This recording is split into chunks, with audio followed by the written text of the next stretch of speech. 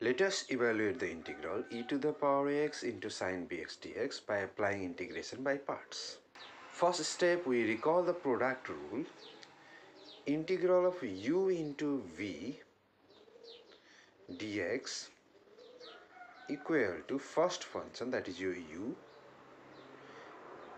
into integral of v dx minus integration of derivative of first function into integral of second function, then again integration.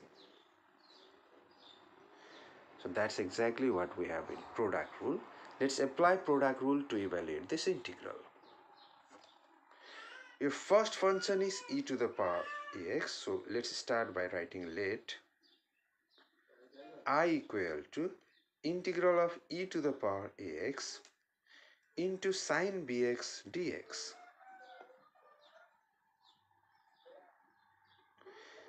This implies I equal to first function is e to the power ax minus e to the power ax dash. Once again, first function is e to the power ax into integral of second function. Second function is sine bx dx minus integral of derivative first function into integral of second function.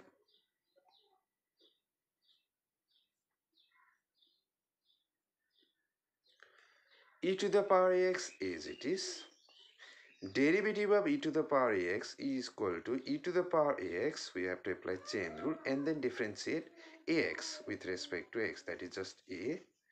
Integral of sine bx is minus cos bx by b.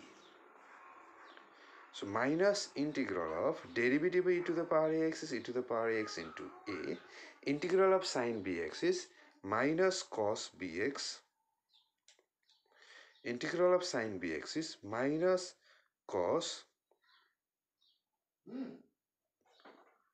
bx by b. Okay, so far we have started with an integral and we are still getting some integral that we need to compute.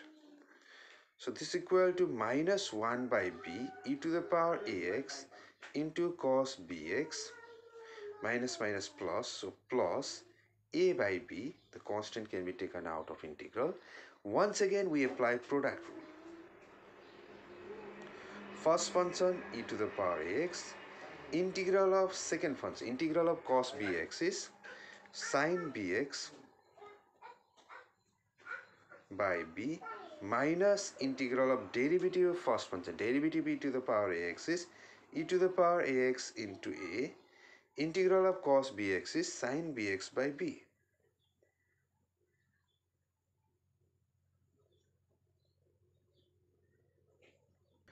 This is equal to minus 1 by b e to the power ax into cos bx plus a by b square e to the power ax into sine bx.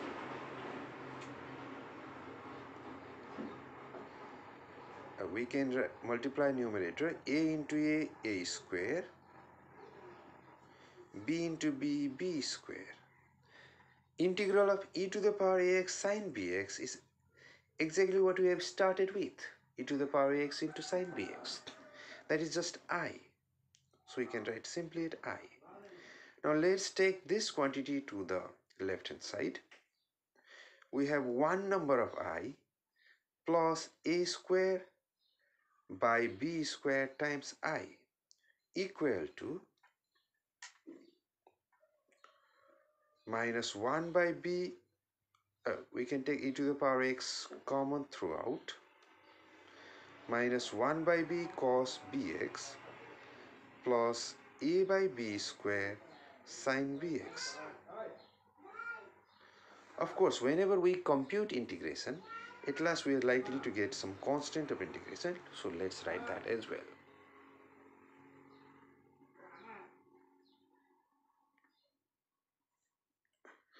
Let's take LCM. a square plus b square by b square times I equal to e to the power ax. We can take LCM here as well, minus b cos bx plus a sin bx.